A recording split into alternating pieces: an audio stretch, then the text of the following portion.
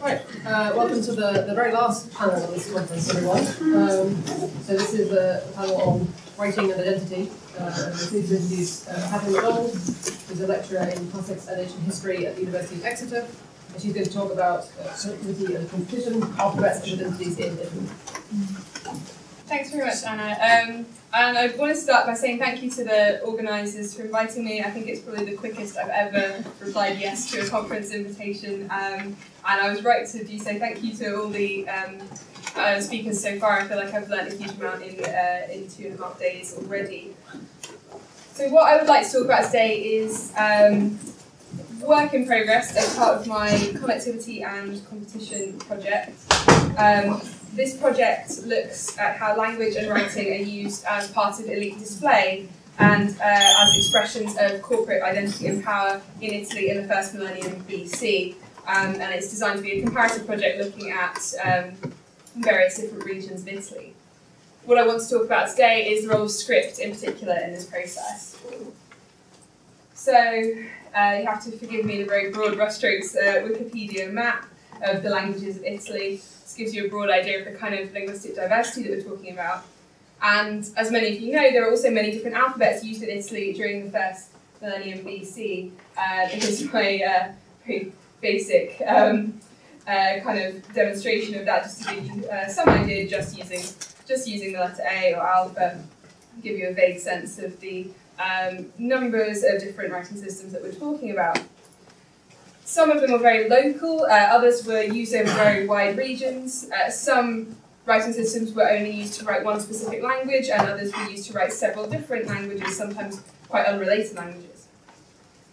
So the questions for today are, does script have any role in how elites express themselves, in how they show their differences from their neighbours, and conversely their connections with the wider world? The original impetus for my paper came from a 2010 article by Nino Luraghi, whose arguments I'll outline briefly. I recommend reading the whole article. It's a very interesting set of arguments. I don't know whether everyone will agree with him, but it's certainly an article to be aware of. And this quotation kind of sums up his argument as a whole. The Greek local alphabets were not the product of chance, but an instrument that communities of Greeks consciously employed to mark their borders from one another, and to contribute to the creation of a sense of their identity within the broader community of the Greeks. And I've added the emphasis there. So Luraghi's work is about the Greek alphabets specifically, and looking mainly at mainland Greece, but also some of the Greek islands as well.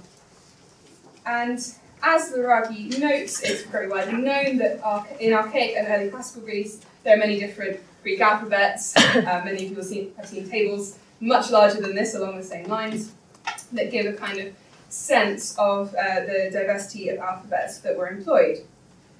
And these Greek alphabets are noticeably different from each other, but not normally to the point of being unrecognisable. And that's quite an important point. They're all based on the same underlying system with various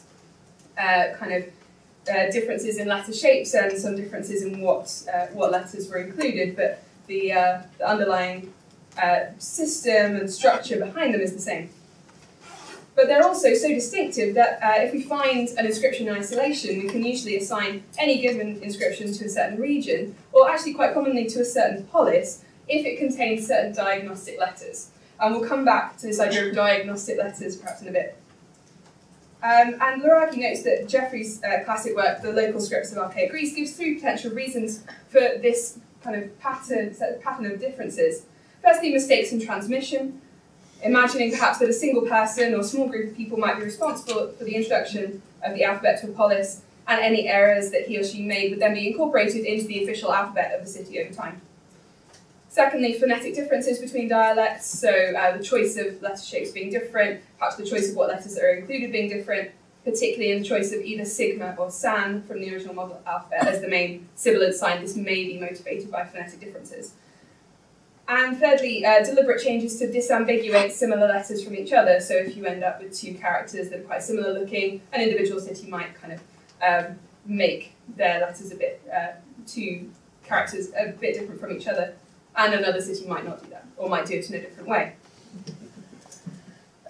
However, Luraghi notes that these potential reasons do not quite sufficiently explain the variation in alphabets that we see in Greece, and he particularly draws on the example of Corinth and the neighbouring cities around it. If we look at Corinth and its neighbours, they're all characterised as having a blue alphabet. If people from outside this particular field haven't come across this before, the colours on the map are just a way of grouping the Greek alphabets by the nature of the supplemental signs that are added on to the basic signs of the Greek alphabet. The supplemental signs are actually not what we're talking about today, so in a way the colours are not directly relevant. But the main point is that the overall structure of all those dark blue alphabets is basically the same. They basically have all the same letters, but what they don't have is all the same letter shapes. And Corinth is a particularly extreme example of this.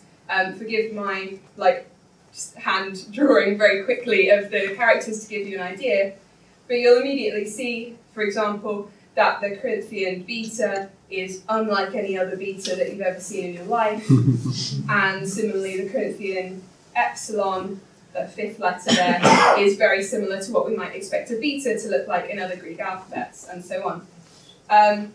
And these are, a group of cities that are very close to each other, with very, very distinctive letter shapes. And these can't arise solely as the result of mistakes in transmission, he argues, because they seem to know that they are distinctive, and they show awareness of the other alphabets around them. So, for example, that very distinctive Corinthian epsilon changes shape over time to parallel the development of beta in other alphabets. So they're fully aware that their epsilon is somebody else's beta, and they change the shape along with how other people change their beta. In any case, the cities are so close that the idea of there being a point of transmission and then everyone goes their separate ways with their separate alphabets is not kind of believable. In any case, there has to be kind of close contact between the alphabets. And Luraghi goes on to compare Corinth and its neighbours to the rest of the Peloponnese, where the alphabets are much, much more similar to each other. In this case, they're all red alphabets, as I said, that doesn't really matter. But they don't have very clear diagnostic letters that make clear differences between all the different alphabets. So what's the difference between the area around Corinth and kind of the rest of the Peloponnese? Well, in the area around Corinth, the cities share a very, very similar dialect of Greek, in some cases almost identical, and what's different about them is their alphabet. But in the rest of the Peloponnese, there's a very wide range of dialects which are very distinctive and different. So Arcadian in particular being the go-to example of a Greek dialect that is kind of incomprehensibly different in its phonology, morphology, and so on to the dialects that are around it. So the argument runs, cities differentiate themselves using their writing, either using their dialect, or if their dialect is not distinctive enough to differentiate them easily from their neighbours, then they deliberately develop an alphabet with characteristic letter shapes, even though the underlying system of the alphabet is the same. So returning to that idea of diagnostic letters, they're not just diagnostic for epigraphers, but they're diagnostic for their original audiences as well. You spot a Corinthian beta and you know exactly what you're looking at. Now this might not seem so important when we're just in the polis itself, because of course if I'm in Corinth, then I know I'm in Corinth. But the significance is more obvious if we think about the use of writing at sanctuaries with many dedications given by many different states and people. So Pan-Hellenic sanctuaries, for example, are a good example of where the visual appearance of the script of a text might be considered very important. I'm now imagining someone turning up in Corinth and not being sure where they are and just looking at the beaters to check where they might be, which is a nice idea too. But anyway, so these kind of sites where we get inscriptions by people of lots of different areas might be one of the places where these distinctive differences really come into their own. There are also dialect by version texts that we might even think of in some cases as bi-alphabetic texts. So the most famous of these is perhaps this, which is the Phonologos Stili, where the text is in Attic and Ionic, very similar dialects of Greek, but what is immediately the visual difference between them is the two scripts. So perhaps the two dialect versions are important, but maybe the two versions of the script are even more important. So some of these kind of by versions on stone and official texts, quite formal texts like this one, but there are also graffiti examples on ceramics, for example, where someone has written their name in two different scripts and not really in two different dialects. So for the rest of this paper, what I'm interested in exploring is how well this model that Luraghi argues for so convincingly, I think, for Greece, transfers to the alphabets of Italy. Does it help us explain anything about what is going on? Were alphabets used to express the borders between political units, such as city-states, and were distinctive alphabets more likely to be used where neighbouring cities used very different, were distinctive alphabets more likely to be used where neighbouring cities were using very similar dialects of the same language? So the first area I'd like to look at is Veneto. The Veneto is a region where we have two particularly large, important and wealthy cities, and then kind of a third one as well. So Padua and Este were the two very large and important sites of the Veneto. Padua obviously still very large and important, Este now very tiny. And also Vicenza is quite nearby as well. And these three cities are not very far apart from each other. They're about 35 kilometres away from each other. So within, a reasonable longish walking distance. And what we see at Este and Padua in particular is that they are speaking very, very similar dialects of the language Venetic, as far as we can tell. This is the point at which I have to say, of course, our evidence is nothing like as good as the evidence that we have for Greek dialects on the Greek mainland, but as far as we can see, the dialects of Venetic are extremely similar. They use all the same kind of formulae in their inscriptions. They have very similar types of names. There's nothing really that stands out as any major dialectal difference. But what they do have is an alphabet that does have these clearly diagnostic letters.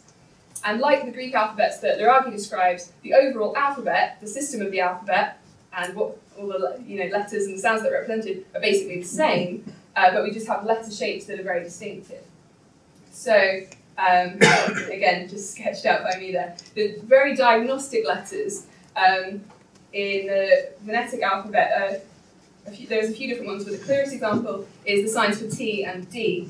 So in Este we have the T is a cross shape, and the D is actually derived originally from the Etruscan letter Z, which is why it has this particular form.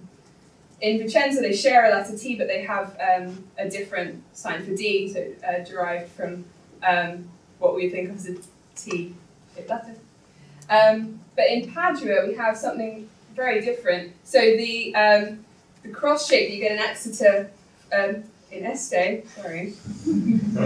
It's the end of term and they're trying to pull me back in. So the T shape that you get in Este, in Padua is used for the D instead. So both the dialects have both these phonemes, but the sign has been used for different ones. And what you get in Padua instead for the T phoneme is you get this theta, which is actually a dead letter at Este. It's not used at all. It's used in Abecedaria, but it doesn't occur in any inscriptions at all. So if you saw that letter, and we will see some examples, if you saw that letter, you would know immediately that this is not an inscription that's using the normal alphabet of Este. And this is an interesting kind of distinction, that there's the different alphabets in the sense of different letter shapes, though following the same underlying system, because something quite parallel happens in other areas of Venetic epigraphy as well. So for example, if we look at the funerary epigraphy, what you see on the left there is a series of examples of funerary stele from Este, and on the right is you see one from Padua. And these are all very kind of typical shapes. So the ones in Este are tall and tapering, and the writing goes up. The front of the monument, there are different sizes, but basically all very similar shapes. Whereas the ones in Padua are more highly decorated. They tend to be rectangular in shape. They have a central field with an image, often of horses or chariots or something like that. And the inscription can go around the edge of the image, or it can be underneath. And so that one actually has a Latin inscription added underneath, but it gives you the kind of general idea of the shape. And these shapes of monuments endure for a very long time, and they're very distinctively different on first sight. But they do actually form the same basic function. The overall structure of how people are buried, the overall system of how people are buried is very similar, in that these monuments don't mark individual graves, they mark groups of family burials, normally small groups of cremation burials.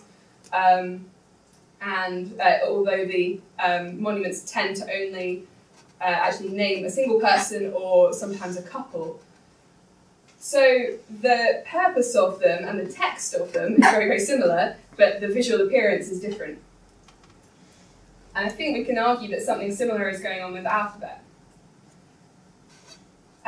There are actually a few inscriptions that have been classed by modern epigraphers as Paduan inscriptions that are present in Este. So you can probably just about see this theta character here for the name Etruria, and this is kind of an interesting combination of influences because it is found at Este. It has a shape that is not quite like a typical shape of an Este monument, but it is also not a typical shape of a Paduan monument either. But it has normally been understood as someone who's from Padua because of the use of this theta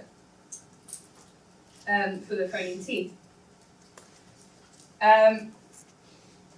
Even stranger perhaps is when we get it in not just in names where we can think, well, we don't know the exact phonology of the names, but when we get it in lexical words. So this is one of the dedications to the goddess Raetia. This is a large sanctuary in Este, and she's sort of goddess of writing, our patron goddess for the day, perhaps.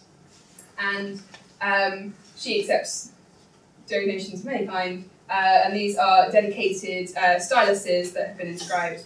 And what we see here is the formula is exactly the same as the formulae that we get in all the others, but the alphabet is the alphabet used in Padua. And you can see this in the name, but you might be able to particularly see that word donastor that starts with a cross-shape character. So it starts with what in Este would be the T is used for a D, and the second to last letter you might be able to see is the theta character before that final O. So, is this perhaps evidence of someone coming from another city and dedicating something in the mode of the local dedications, but using their own alphabet? This is what it's generally seen to be. So, although the evidence that we have is much, much more meagre, it does seem that for an area like the Veneto, where we have large, important urban sites with particularly with large sanctuaries that might be visited by various different people. This model of differentiating yourself from your very similar neighbour using your alphabet does seem to ring true, in at least as a way of guessing at why these distinctive diagnostic letters appeared in the first place and why they're maintained over such a long time.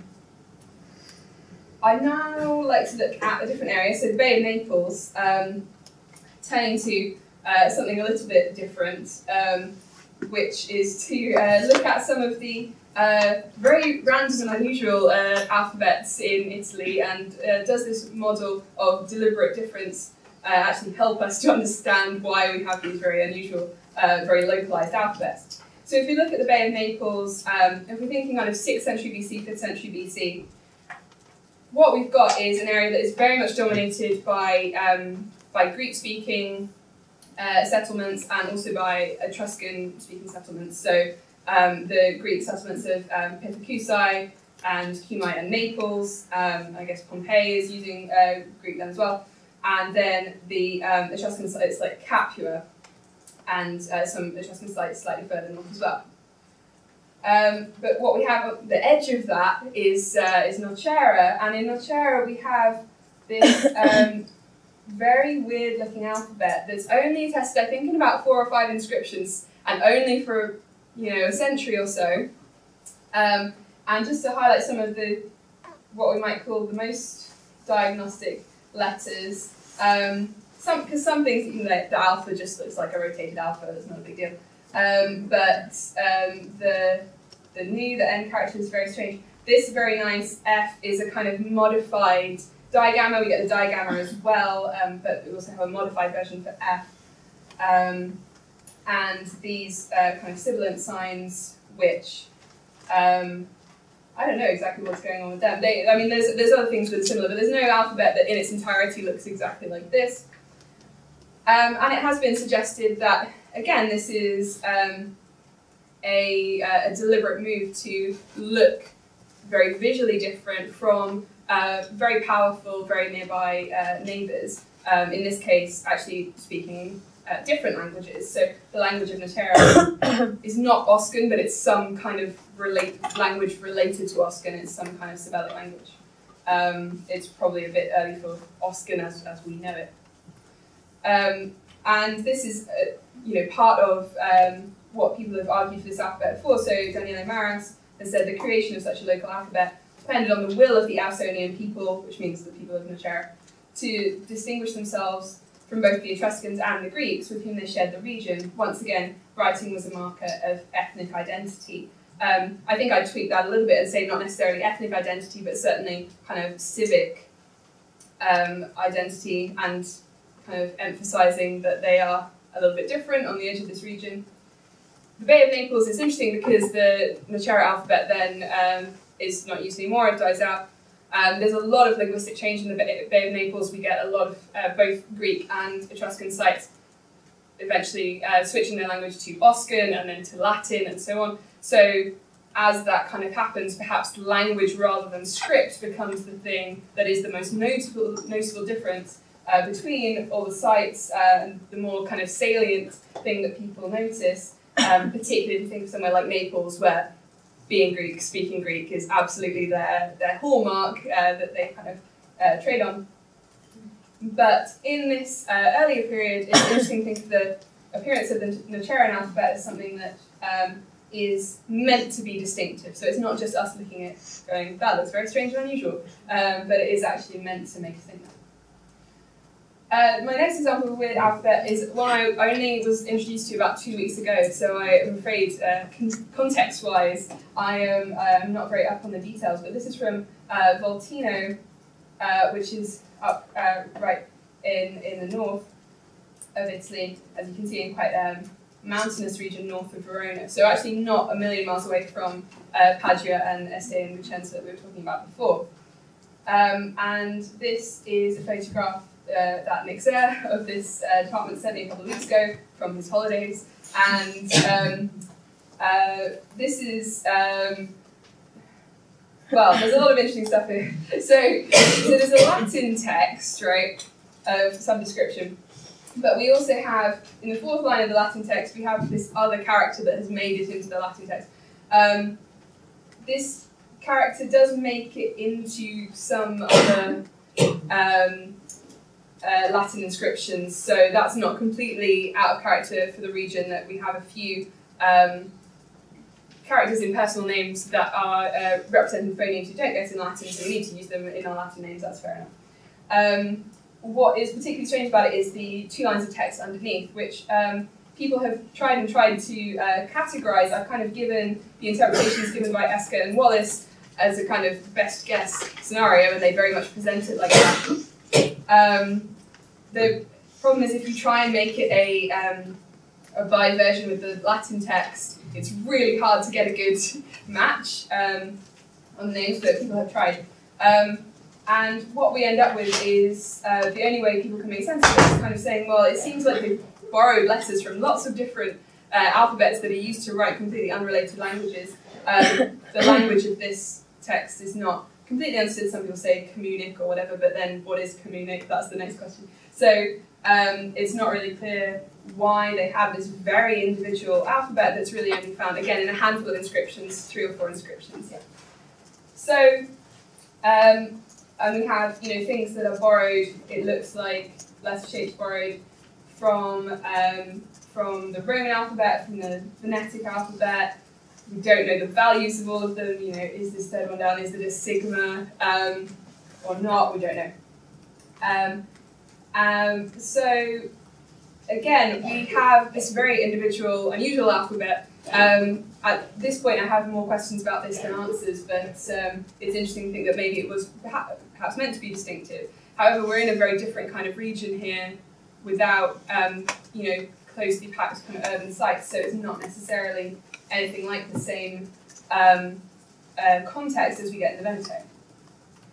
Lastly, to just talk about something very different, look at the Oscan alphabet. So Oscan is a language that's spoken quite widely in Italy, and it's written in 3 main different alphabets. So what's sometimes called the Oscan alphabet, or Central Oscan alphabet, or the native alphabet, the national alphabet. I'll call it the Oscan alphabet for simplicity's sake.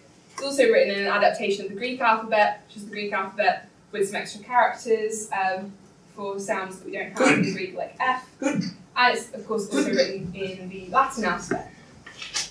So what I was interested in thinking about is, if a lot of people in the same region are all using Oscan, and therefore all using very similar language, similar dialects, are there areas where they're differentiating themselves by script, specifically? If we look at the 4th century, 4th and 3rd century, you can see this is quite regional, so we have the Latin alphabet in the furthest area north, Oscan alphabet kind of in the middle, and the Greek alphabet in those areas which are towards the south and the most closely in contact with Greek settlements in the south of Italy. There's nothing that looks particularly isolated. That one dot up the top is like a slingshot bullet or something, so that's to do with a war that they had somewhere else. But otherwise, it doesn't look that isolated. I will zoom in a minute, but if we look later on in the 2nd and 1st centuries BC, you can see the use of the Greek alphabet is kind of waning a little bit for Oscan. We're getting more stuff in the Latin alphabet further south. So let's zoom in on those uses of the Latin alphabet right down in the south. So what we have here is one city that's kind of quite isolated, which is Bantia. The other orange dot is just one graffito. So Bantia quite isolated in the south in its use of the Latin alphabet. What it uses it for is various things, various religious type inscriptions, but also the Tabula Bantina, which is a very famous, very long legal text in Oscan. So it's not like these are just graffiti. These are, official texts written and commissioned by the city itself. So that little dot in Bantia is looking a little bit isolated there. But of course, there's more to this story than I'm giving away, perhaps, if we just look at a map of the alphabets used to write Oscan. So although Venusia there is a blue dot, because we do have Oscan written in the Oscan alphabet there, it is actually a Roman colony, it's a Roman site, and so there's plenty of Latin speakers there, people using the Latin alphabet. So although Bantia looks very isolated in terms of its relationship with other users of the same language, it looks like it's using quite a different script to its neighbours. What it's perhaps doing is using the script of a powerful neighbour who speak a different language. Right. So aligning themselves with Rome somewhat, although keeping their own language and their own legal system and so on. So there's a story that goes beyond just differentiating from their neighbours who speak a similar language. They are also looking towards another set of neighbours. Right, so not just about differentiation, but about making connections as well. We also have to keep in mind that, again, this is not an area of a lot of big populous sites.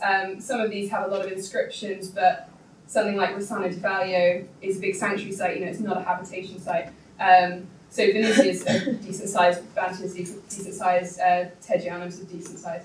But these are not, tightly packed urban spaces in the same way that parts of the Veneto or the Bay of Naples are. So the story is quite different, but I think it's still an interesting tool to think with if we take the differentiation idea as a kind of hypothesis and see are there other factors that might be at play. So to conclude, are there any areas where this model might help us?